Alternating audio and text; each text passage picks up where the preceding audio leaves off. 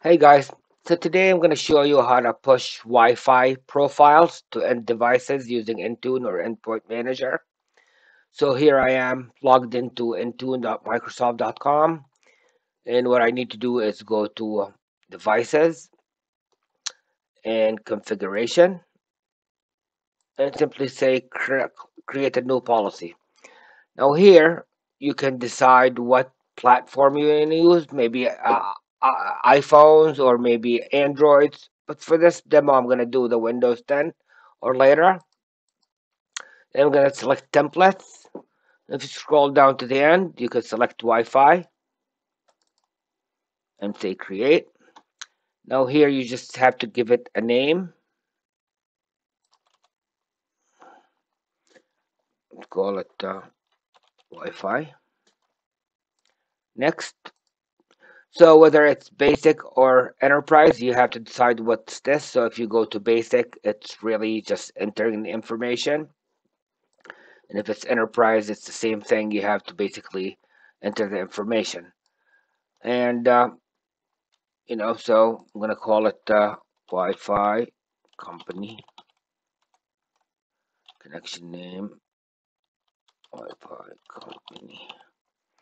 This option is connect automatically within range, yes or no. It'll say yes, connect to more preferred network if available, yes or no, and connect if it's not broadcasting. That's up to you. You can pick these options.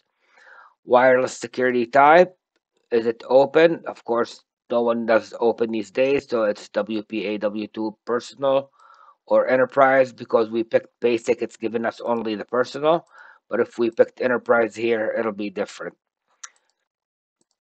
Oh, it deleted everything. Unrestricted. And the password and say next. We're not going to do tags, which is going to go to assignment. Now, the assignment really depends on your need. So you can add it to all users or all devices, or a group of devices or a group of users. Now, bear in mind, if you added it to all users, every time that user is going to log in with a new device, that profile is going to be pushed. However, if you added it only to devices, that device would get the profile once, and if the user logged in with a different device that's not part of those devices, they'll not get it. So usually, we just it depends on the need you would choose, or if you can choose to push it to a group of users, you can also add a group. And if you want to exclude a group by adding it to all users and then exclude a group, you can also do that. So we're gonna basically assign it to a group and say next. Now once you assign it, if you want to create rules like for example, assign this profile F, the OS edition or the OS version.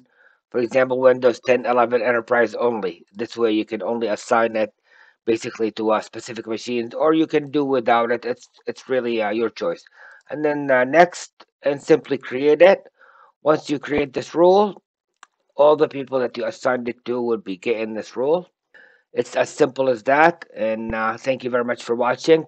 Please remember to like and subscribe to the channel for more content like this. And have a good day.